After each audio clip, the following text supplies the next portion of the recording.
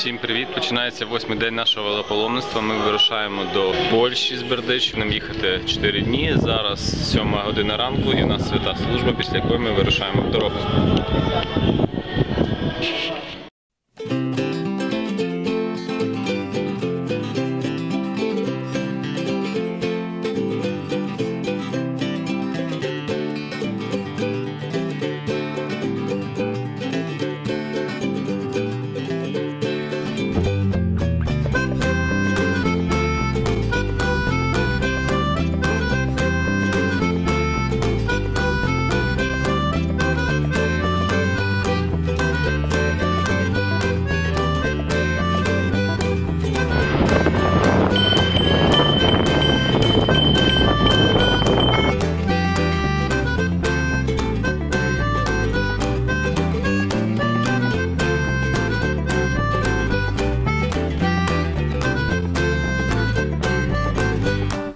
Сьогодні 9-й день нашого велопаломництва. Якщо вам здається, що ми їдемо тільки виключно хорошою погодою, ви помиляєтесь.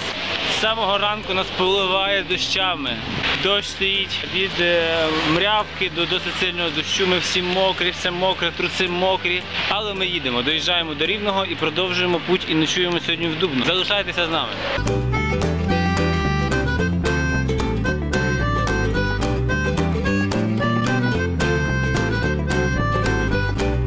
Всім привіт! Ми знаходимося в місті Дубно, в костелі святого Яна Непомука. Нас тут загостював отець Мартин з Польщі. Ось це дерев'яна скульптура старовинна, яку врятували з обгорівшого храму. І зараз вона знаходиться в храмі святого Яна Непомука в Дубні. А також знизу є фрагмент старої підлогової плитки ще з часів до ремонту. Парафія невеличка, біля 100 прихожан. І також він обслуговує 2 навколишніх села. І що цікаво, в селі Берестечко є лише один парафіянин, і до нього він їздить. Сьогодні нас чекає наступний етап подорожі. Ми їдемо до Львова, 166 кілометрів горбами. Тому ми гарно поснідали і вирушаємо в дорогу.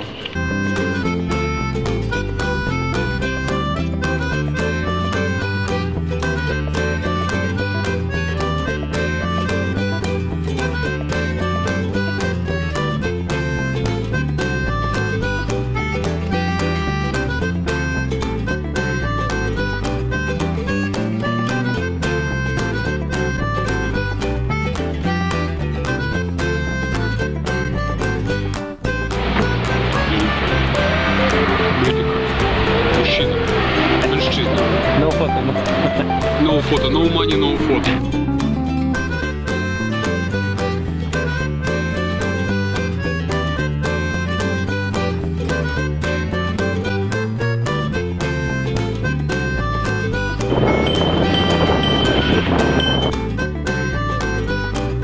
Друзі, 10-та майже година вечора. Ми проїхали 170 кілометрів і ще засвітло. Доїхали до Львова. Це був дуже важкий, непростий шлях. Але ми це зробили і ми у Львові. І ми круті ребята.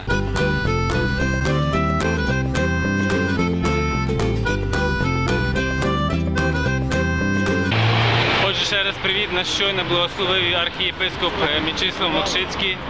І нам подарували 6 таких чудових українських капелюхи. Ми в них будемо гуляти в Європі і рекламувати Україну. Крутий сонячний ранок і ми вирушаємо в Польщу. Починається європейський етап нашої мандрівки.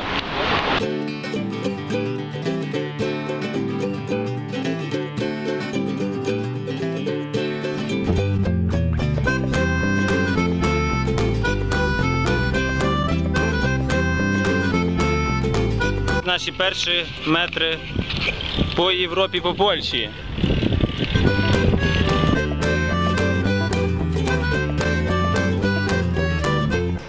Перемишль зустрів нас офігенними горками, підйомами. Я не знаю, скільки тут градусів, але підйом страшенний.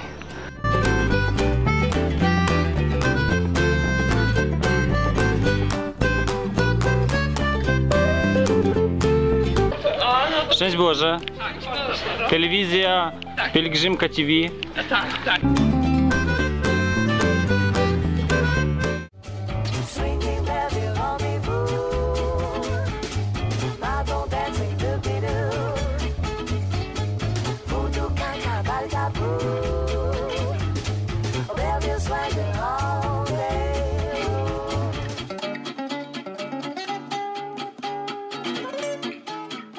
друзі, всім привіт! Ми знаходимося в Перемишлі, сестер. Вони нам запропонували зробити день відпочинку і заночувати 2 ночі. І ми погодились. Наші м'язи відновляться, і ми сьогодні цілий день гуляємо по Перемишлю, відпочиваємо, вдягнені в нормальний цивільний одяг, а не спортивний. І, власне, зараз виходимо на вулицю.